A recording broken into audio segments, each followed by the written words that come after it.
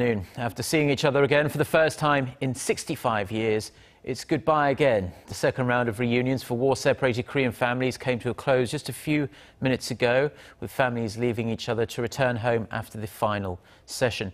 For the latest, our Unification Ministry correspondent Song Ji-sun is standing by at the Inter-Korean Dialogue headquarters in Seoul. Ji-sun, so the families have shared their last words and moments together. Right, Mark. Their time together is now over, and they're now having lunch at Mount Kumkang as we speak. And they're about to set to cross the border sometime after 3 p.m. after departing Mount Kumkang sometime after 1 p.m. Pyongyang time. Now, the 2 hours of the farewell session, which was extended by an hour as Pyongyang agreed to Seoul's proposal earlier, but the 12 hours over 3 days cannot be enough for these families separated by for decades. 88-year-old Lee Bo-soon has to leave her son, who was abducted by the North while fishing on a boat in the West Sea in 1972. She cried her heart out, and doctors had to stand by right next to the table through the whole time. Another South Korea's oldest participant, 98-year-old Lee Seok-ju, returned to the table to see his son and grandson in the North for one last time, after staying in the hotel room all day Sunday from fatigue. And the only couple in this round of reunions stayed close by each other's side for the last 2 hours, without saying too much, as words cannot describe what they feel right now, having to part again and not likely to be able to see each other again. Mark?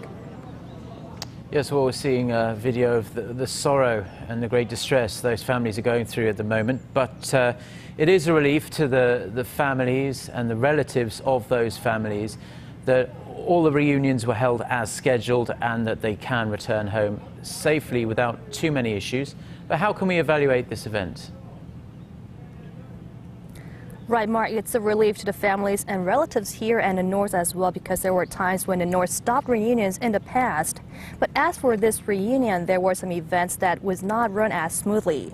As for the North approach, the atmosphere was much more stiff than the first round, as participating family from the North attended the event following the search request of the families in the South. They kept looking around and wondered if their actions or words were appropriate, and was actually hesitating to receive gifts from the South family.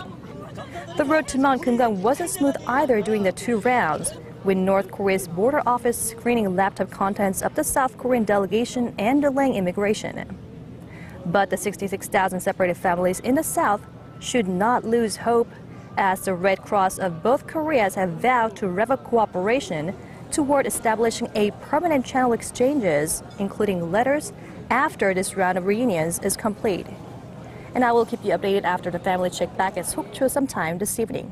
Back to you in the studio. Well, thank you very much, Ji-sun, for your report. That was our Song Ji-sun at the Inter-Korean Dialogue headquarters in Seoul, with the latest on the now completed war-separated family reunions.